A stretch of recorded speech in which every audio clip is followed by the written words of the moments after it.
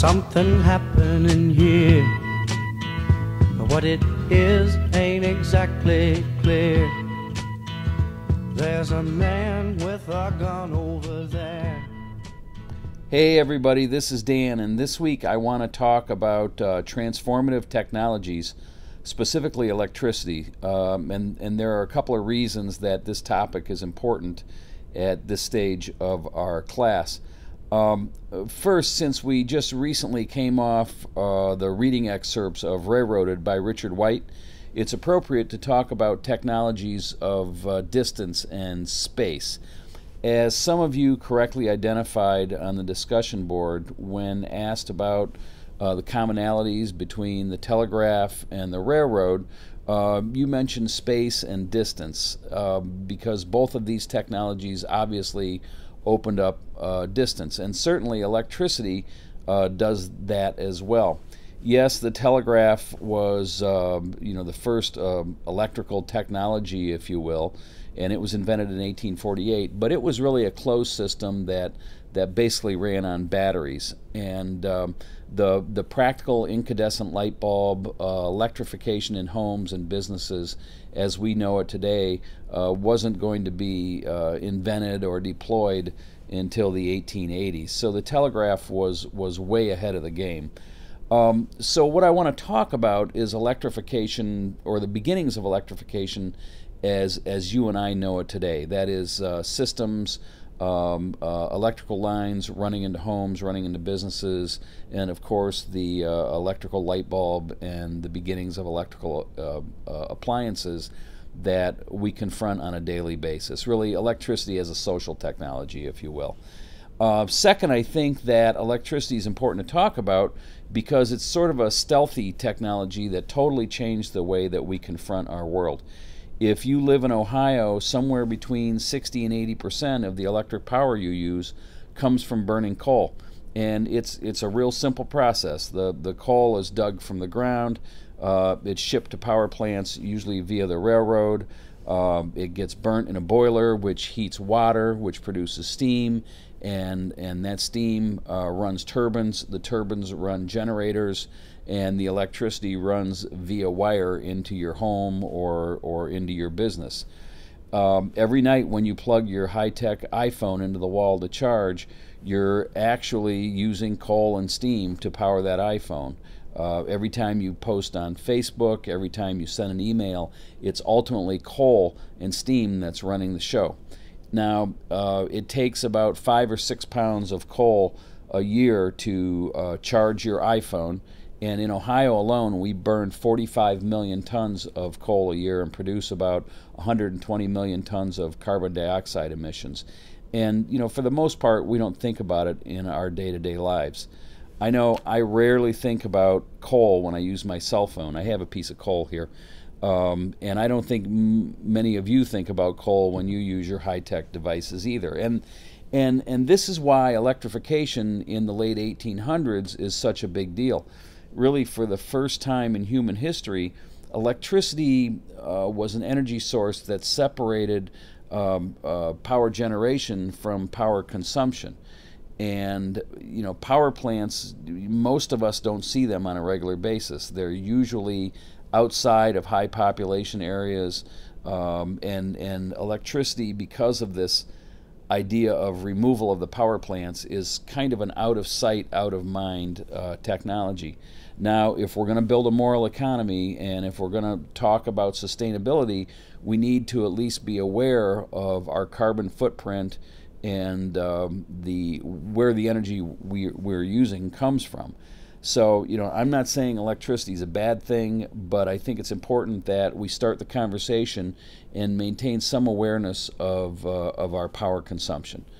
Now, for the reading this week, I'm going to take advantage of you a little bit. We're going to read 2 chapters from a book that I wrote that will be published sometime next year.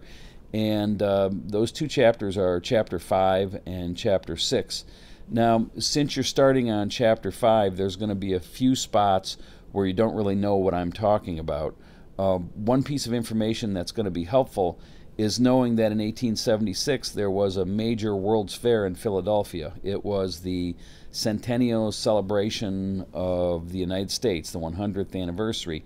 And at that fair, and that fair, by the way, I think, like a fifth of the people in the country attended that fair back in 1876, so it's pretty amazing. But at that fair, there was on display some crude lighting systems, some arc lights, some crude generators. Sort of the big deal at that fair was that Alexander Graham Bell introduced the telephone at that fair. So like the telegraph, the telephone was an electrical appliance that was introduced before electrification was in homes and before the light bulb was even invented, or the practical incandescent light bulb was invented. So the phone's a big deal. But also at that fair was Thomas Edison, and he did not have his light bulb perfected yet, but he was there with telegraph equipment, which was really sort of his first love and the first category of inventions that he patented. Now, a lot of the reading in the first chapter of the work is about the technology of electricity itself in historic perspective. So it's kind of a geeky reading. It may be interesting, or I hope it's interesting for some of you. The second chapter, chapter 6, may be of more interest, and I think it's probably the more important chapter in perspective. It's the chapter that I really want you to grasp. There's a reason we don't think much about electricity in our day-to-day lives, and there's a reason that we're drawn to all kinds of electrical gadgetry, because it's really all perceived and seen as clean technology. And again, I'd like you to think about that and think about the coal that ultimately runs all the things that we use. Now, keep in mind, as you're reading about all this stuff, especially in Chapter 6, you're going to read about Niagara Falls and the opening of Niagara Falls in the late 1800s. You're going to read about utopian novels, which were a real popular genre of writing in the late 1880s, especially a novel by a gentleman named Bellamy that I think, if you're not already aware of it, you'll find it pretty fascinating. And think about this: electrification, Niagara Falls, advancements in lighting, in electrical generation, is all going on at the same time that Carnegie and Rockefeller are getting rich, that the Transcontinental Railroad is crossing the country. So this period is truly a defining era for the United States. This really last 30 years of the 1800s.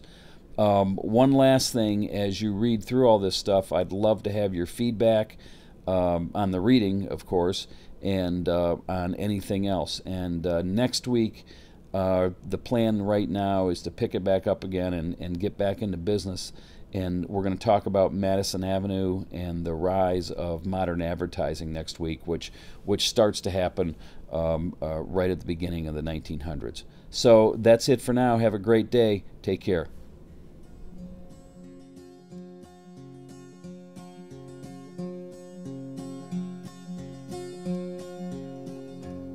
Lord, Mary took to running with the traveling man, left her mama crying with her head in her hand. Such a sad case, so broken hearted.